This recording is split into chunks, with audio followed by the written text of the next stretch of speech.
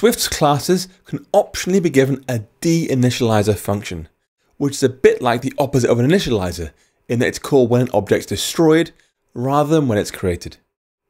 This comes with a few small provisos. First up, just like initializers, you don't use func with deinitializer. They're special. Second up, deinitializers never take parameters and never return data. And in fact, they aren't even written with parentheses, because they're never having parameters. Third up, it'll be automatically called when the last copy of a class instance is destroyed. That might mean, for example, it was made inside a function that's now finishing.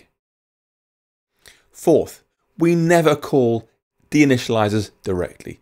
The system calls them for us as needed. And finally, structs do not have deinitializers because you can't copy them. They're always unique. Now, exactly when your deinitializer is called depends on what you're doing. But really it comes down to a concept called scope. Scope more or less means the context where information is available. And you've seen various examples already. Things like if you make a variable inside a function, that's a scope. If you create a variable inside a condition, that's a scope. If you have a variable inside the loop, that's a scope. If you try and access the variables outside the function, or outside the condition, or outside the loop, you can't.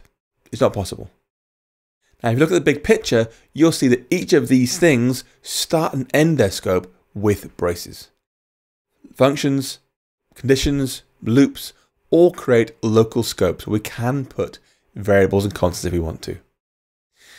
Now, when a variable exits scope, we mean the context in which it was made is going away. The function's ending, the condition's ending, the loop is ending, whatever. In the case of structs, that means the data is being destroyed.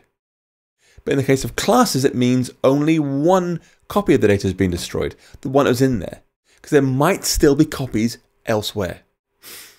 But when the final copy is destroyed, when there are no more copies, when all constants and variables pointing to that pot of data have been destroyed, then the underlying data is also destroyed, and the memory it was using is returned back to the system. To show this off, we could create a class that prints a message when it's created, initializer, and destroyed, deinitializer. Looks like this. There's a class init, id int, print I'm alive, and then deinit, print user ID I'm dead. And remember, there are no parentheses with the deinitializer. It cannot ever take parameters. And now we can try creating and destroying instances of this type in a loop, for example. So go next code over here. If we create a user inside the loop, it'll be destroyed when the loop ends, when that iteration finishes and goes to the next iteration. We say something like for I in 1 through 3, let user equals a user with the ID of I. And we'll do print user.id, I'm in control. Let's run that code back. Boom. So you can see user 1, I'm alive, I'm in control, I'm dead.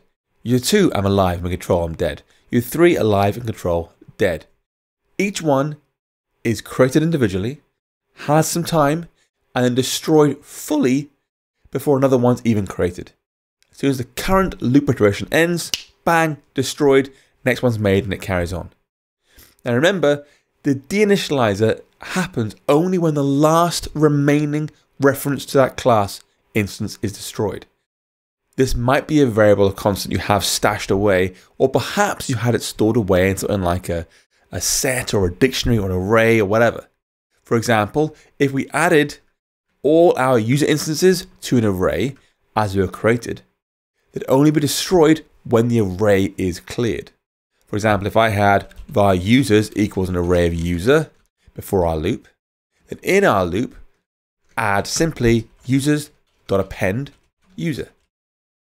And now, at the end, after the loop, I'll do print loop is finished, users.remove all, and then print array is clear. Let's run it again and see what happens now. So you can see alive in control. 2, I'm alive in control. 3, I'm alive in control. They're not being destroyed anymore. But then loop is finished. User 1, I'm dead. User 2, I'm dead. User 3, I'm dead. And array is clear. So they stay alive because they are being stored in the array.